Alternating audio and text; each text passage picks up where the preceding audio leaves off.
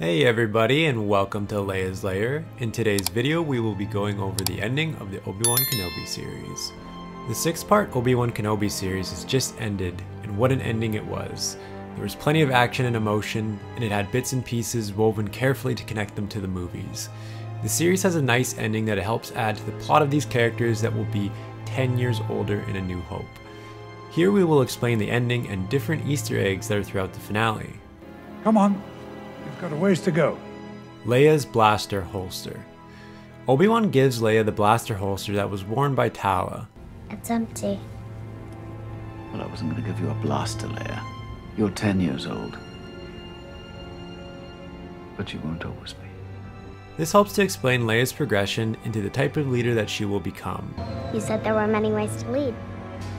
Looks like I was right. And that may or may not involve being handy with a blaster. What the hell are you doing? Somebody has to save our skins. How Anakin got his head scar. In Return of the Jedi, viewers see Anakin Skywalker sans helmet for the first time in Star Wars. Upon seeing him, he has a very noticeable scar on the top of his head. During the Obi-Wan Kenobi series, Vader suffers a lightsaber to the top of the head by none other than his former master. This adds more substance to the scar when we see it in Return of the Jedi, especially knowing just exactly how he got it in the first place. I'll not leave you here. I've got to save you. You already have. Why Obi-Wan tells Luke that Vader murdered his father. Obi-Wan tells Luke in A New Hope that Darth Vader murdered his father. He betrayed and murdered your father. The idea of this was actually explained during the duel in the finale of the Obi-Wan Kenobi series. During the fight, there is quite some emotional dialogue between former master and apprentice. I'm sorry. Obi-Wan is distraught, feeling that he has failed Anakin. I'm sorry, Anakin. For all of it. A feeling that has stuck with him since Revenge of the Sith. I have failed you, Anakin. I have failed you.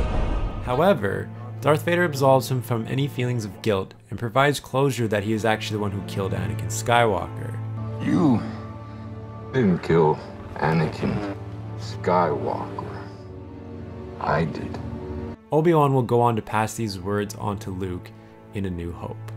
Why Obi-Wan calls Anakin Darth. In the series finale, Obi-Wan refers to Vader simply by Darth, as if it's his actual first name. Goodbye, Darth. Since this is a title that precedes every Sith, such as Darth Maul and Darth Sidious to name a few, it is meant to emphasize how far Anakin has fallen to the dark side by focusing on the Darth name. This is actually Obi-Wan throwing shade at Vader, and he does this again in the character's final battle in A New Hope. When I left you, I was but a learner. Now I am the master. Only a master of evil, Darth. Why Obi-Wan defeated Darth Vader. We get Obi-Wan versus Vader twice in this series, which is definitely not something we are upset about. The first few episodes had Obi-Wan struggling to rekindle his connection to the Force and walk the path of the Jedi again. In their first encounter, Vader drags Obi-Wan through the mud. Literally. Things in the finale start off slightly better for Obi-Wan, but he still struggles against Vader, and he finds himself on the receiving end of the high ground, and this crushes him in more ways than one. However, Kenobi's thoughts of Leia and Luke give him the strength to reconnect fully with the Force and break free from under the rubble. He is then able to catch up and give Vader a run for his money, and at one point even lifts the ground to make it higher, which is Vader's ultimate weakness. This showcases the power of Obi-Wan's reconnection to the Force and why he was ultimately able to defeat Vader. Darth Sidious explains why Vader never finds Kenobi. Following his defeat to Obi-Wan, Vader is stricken with anger to get revenge on his former master. Obi-Wan! He returns to Fortress Vader on Mustafar and vents to his current master. You seem agitated, my friend. Palpatine senses that Vader's feelings towards Obi-Wan are creating weakness within him, and questions whether he can overcome his past and keep focused on building the Empire. Perhaps your feelings for your old master have left you weakened. Vader, realizing that he cannot pursue Obi-Wan based on his master, agrees to try and forget his past, which explains why Vader never continues looking for Obi-Wan throughout the following 10 years. I serve only you, my master. Leia's message. The ending of Obi-Wan Kenobi has him saying goodbye to young Princess Leia after all their adventures together. It is a nice way to close up their story together, and it sets up the story for the beginning of A New Hope. He tells her to contact him if she ever needs help again, but that no one must know they know each other. If you ever need help from a tired old man. But we must be careful. No one must know, or it could endanger us both. Therefore, as a precaution, in the message she must act like she doesn't know him, and only knows of him through her father and his time in the Clone Wars. General Kenobi, years ago you served my father in the Clone Wars. This helps explain why she just doesn't say in the message that she knows him, keeping their connection to each other hidden in case it is intercepted. Reva's ending. Reva has an interesting storyline, and we honestly thought it would end in her ultimate demise.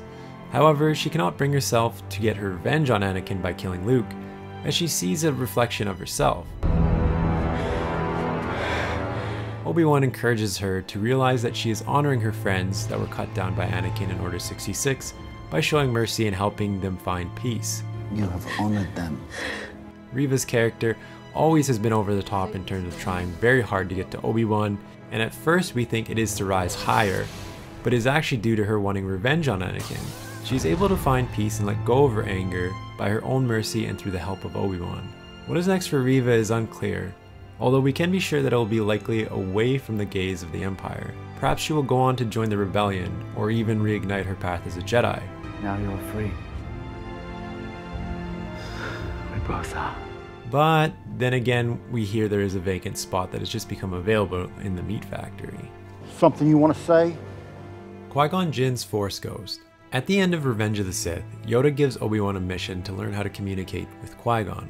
In your solitude on Tatooine, training I have for you. This is something that, even after 10 years, he has failed to do, as shown multiple times throughout the series of him trying to talk to his master. Master Qui-Gon. Master. Master. Are you there, Master? I have to face him, Master. From the start of the series when he was a meat factory worker, and after all he has been through in the series, he finally reconnects fully to the Force and resumes on his path as a Jedi. Hello there. Upon doing so, he is finally allowed to communicate with Qui-Gon, Master Qui-Gon. Well, took you long enough. Who reveals that he had always been there, and rather Obi-Wan needed to reconcile with his past. Beginning to think you'd never come. I was always here, Obi-Wan. You just were not ready to see. What happens next for Obi-Wan? Obi-Wan, now back on Tatooine, is ready to resume his protection of Luke until the time of the events of A New Hope. During that time, Star Wars canon has him dealing with Tusken Raiders, Jabba the Hutt, Black Chrysanthemum, and even his longtime nemesis Darth Maul. It is thought that Obi-Wan will continue to communicate with Qui-Gon Jinn, discovering more about the Force and continuing his newfound outlook on life. And there you have it. Thanks for watching, everyone. What did you think of the ending of the Obi-Wan Kenobi series? Let us know down below in the comments section. And remember to like, share, and subscribe to the channel for more great videos to come. We hope to see you all again in Leia's Lair. You are not a Jedi yet.